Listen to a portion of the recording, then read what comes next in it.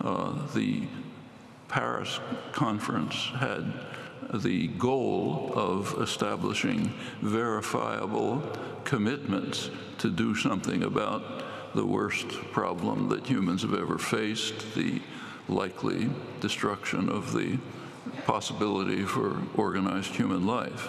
They couldn't do that. They could only reach a non-verifiable commitment, promises, but not fixed by treaty and a real commitment. And the reason was that the Republican Congress in the United States would not accept binding commitments. So they were left with something much weaker and looser. The Morocco conference intended to carry this forward by putting teeth in that loose, vague agreement. The conference opened on November 7th, normal way.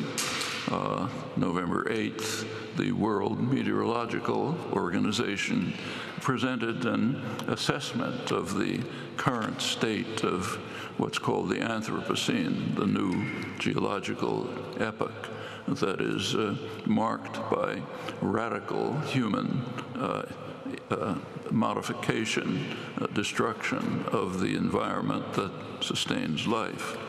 November 9th, the conference basically ceased.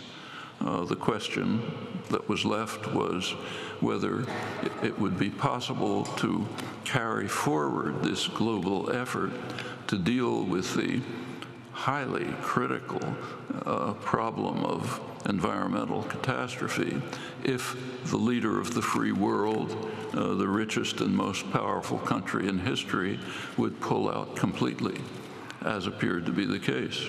That's the stated goal of the president-elect, whose regards climate change as a hoax and whose policy, if he pursues it, is to maximize the use of fossil fuels, end environmental regulations, dismantle the Environmental Protection Agency, established by Richard Nixon, which is a measure of where politics has shifted to the right in the past generation, and in other ways accelerate the race to destruction. Well, that was essentially the end of the Marrakesh conference. It terminated without any issue. So that might signal the end of the world, even if not quite in the intended sense. And in fact, what happened in Marrakesh was a quite astounding spectacle. The hope of the world for saving us from this impending disaster was China, authoritarian, harsh China. That's where hopes were placed. At the same time, the leader of the free world, the richest, most powerful country in history, was acting in such a way as to doom the hopes to total disaster. It's an astonishing spectacle, and it's no less astounding that it received almost no comment. Something to think about. Well, the effects are quite real. COP21, the Paris negotiations, could not reach a verifiable treaty because of the refusal of the Republican Congress to accept binding commitments. The follow-up conference, COP22, ended without any issue.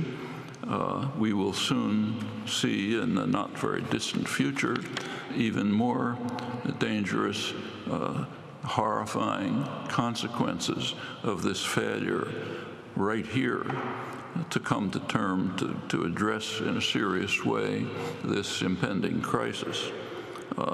So say take the country of Bangladesh.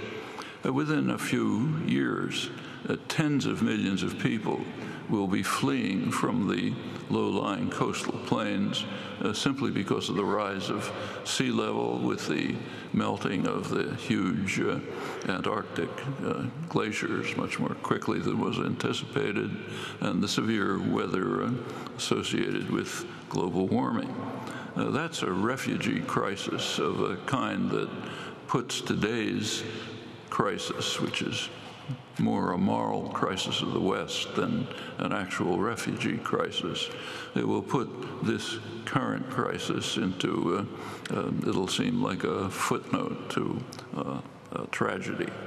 And it's the leading climate scientist in Bangladesh has reacted by saying that these migrants should have the right to move to the countries from which all these greenhouse gases are coming. Millions should be able to go to the United States.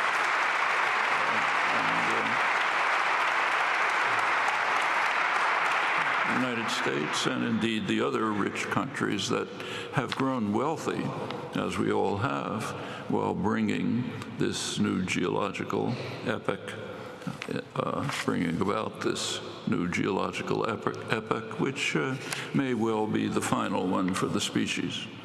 And the catastrophic consequences can only increase. Just keeping to South Asia, temperatures which are already intolerable for the poor are going to continue to rise as the Himalayan glaciers melt, also destroying the water supply for South Asia. In India, already 300 million people are reported to lack water to drink, and it will continue both for India and Pakistan. And at this point, the two major threats to survival begin to converge. One is environmental catastrophe, the other is nuclear war, another threat that is increasing right before our eyes. India and Pakistan are nuclear states, states with nuclear weapons. They're already almost at war. Any kind of real war would immediately turn into a nuclear war. That might happen very easily over struggles over diminishing water supplies. A nuclear war would not only devastate the region, but might actually be terminal for the species, if indeed it leads to nuclear winter and global famine, as many scientists predict. So the threats of survival converge right there, and we're going to see much more like it. Meanwhile, the United States is leading the way to disaster, while the world looks to China for leadership. It's an incredible, astounding picture, and indeed only one piece of a much larger picture.